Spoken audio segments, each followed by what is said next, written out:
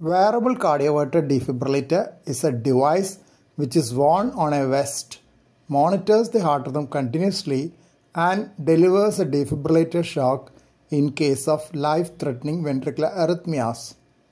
Implantable cardioverter defibrillator is a similar device which is implanted subcutaneously for long-term use. WCD is meant for temporary use for those who have a high risk of life-threatening ventricular arrhythmias but are ineligible for an ICD implantation as per the guidelines.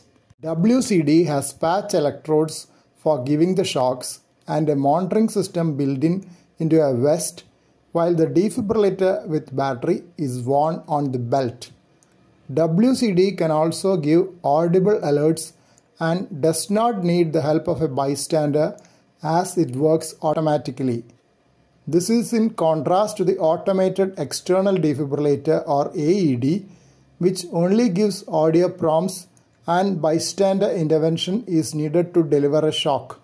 A typical WCD device has a maximum shock output of 150 joules and could terminate ventricular fibrillation in first attempt with 70 to 100 joules shock. Still, programming at maximum energy output has been suggested for ambulatory patients to ensure good safety margin.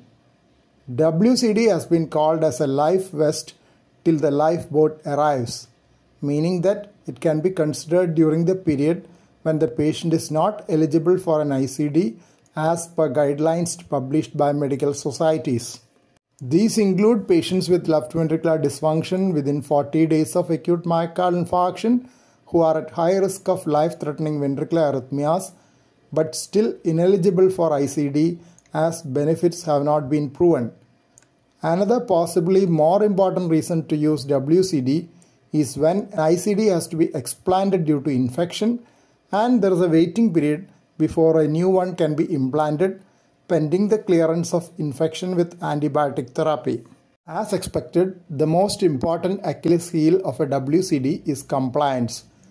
Real-world studies have shown average daily usage as low as 17.3 hours, which means that there would be no protection during the remaining period.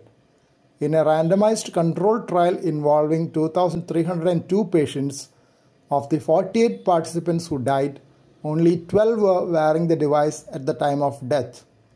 Another meta-analysis with data of over 32,000 patients showed that mortality while wearing WCD is rare, 0.7 per 100 persons over 3 months. Like